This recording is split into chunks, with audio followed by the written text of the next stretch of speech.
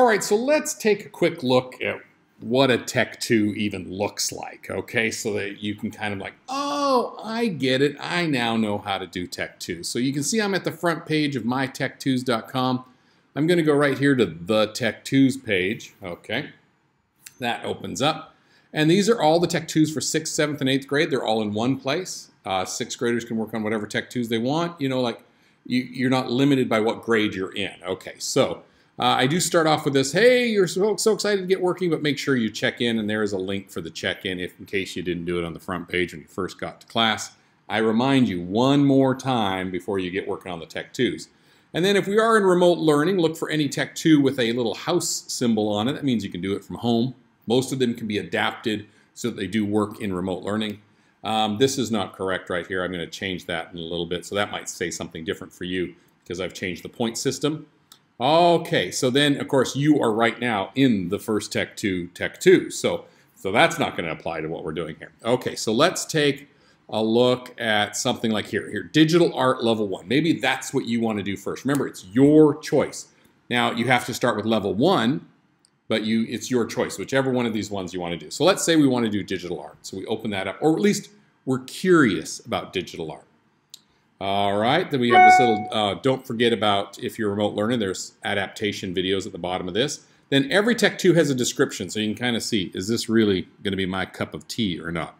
So it says, create 3 digital art pieces to be displayed in the X-Tech room for 1 semester. I'm like, okay, that sounds good to me. I'm into digital art, so keep going. Then you want to watch this little video here. Now this video, let me press play here, like a 1 minute 49. Right, hello students, and that's just me telling you again what this Techttoo is about and what the challenge to earn the Techttoo is all about. And they're usually less than 2 minutes long. So you're okay there. So if you're still good with this, keep going.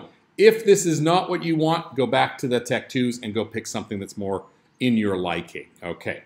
So let's just review. To earn this Techttoo, you got to do a fruit painting. You got to do 2 more pieces of digital art. And each art must have 3 layers to it. 3 layers to it. And you got to export it from Procreate as a JPEG image and then upload it to the folder below and create a course, create a proof of work video. So you're like, oh, okay, I agree with all that. I don't mind doing the fruit painting plus 2 more. Looks like I can choose whatever I want to paint for my other 2. Let's see what we're going to need for this. We're going to need an iPad. Boom, I got an iPad. We're going to need a stylus. It's optional, but I got a stylus here. And then the Procreate app, which I know is on here because I can see it. Boom, there's Procreate. Okay, so everything's working fine. I've got everything. If you don't have what you need, you can't really do the Techttoo, right? So stop here and go either get it from me or figure it out. Or go do a different Techttoo if you don't have the right equipment. All right, let's see. Oh, there's a little photo for me is like, never pick at the end of a stylus. You will wreck it, so leave it alone.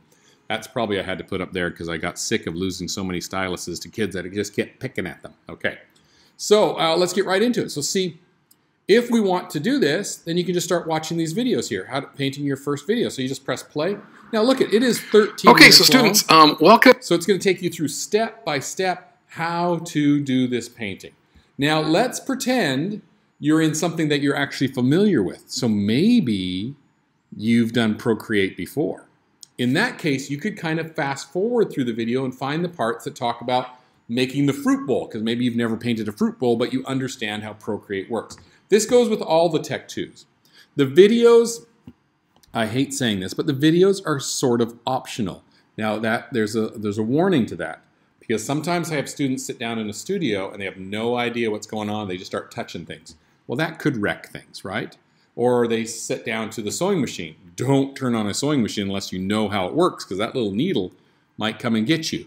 So I'm asking to trust you. If you know what's going on, then you could fast forward or skip a video. If you don't, then you need to watch the video.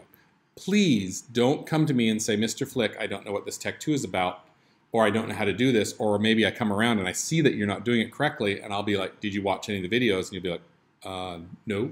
And that's going to be a problem in my class, okay? So I'm trying to give you independence, but at the same time give you responsibility. So you have the independence to be able to skip if you are familiar with the subject and what's about to be taught.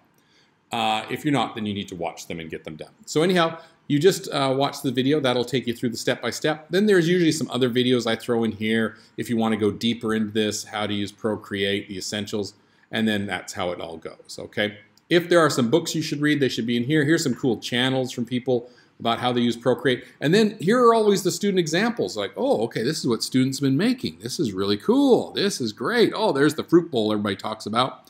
More fruit bowls, more cool things. And then, of course, here's the instructions for remote learning. And then somewhere on the page usually is the how to turn it in right here, the digital art turn in. Sometimes it's at the bottom, sometimes in the middle, but it's always a gray button like that. And that's going to link you to the turn in folder. Does that make sense? So essentially, like if I was watching this one about how to do it, you're going to watch on the video and then you're going to be like, okay, pause it and then do what it tells you to do. Then watch a little bit more, pause it, and then do it. So you're pausing and playing as you do it step by step. Of course, you have headphones so you can really listen. If you don't understand a step, you just rewind it and watch it again. This is a Techttoo that only has one tutorial video. Like the sewing video, I think the sewing Techttoo has 13 tutorial videos because they're shorter. They're not like this 13-minute one. They are like little 1-minute ones because they're done in segments because you got to do each little step at a time to understand how the sewing machine works. But essentially, that is how a Techttoo works.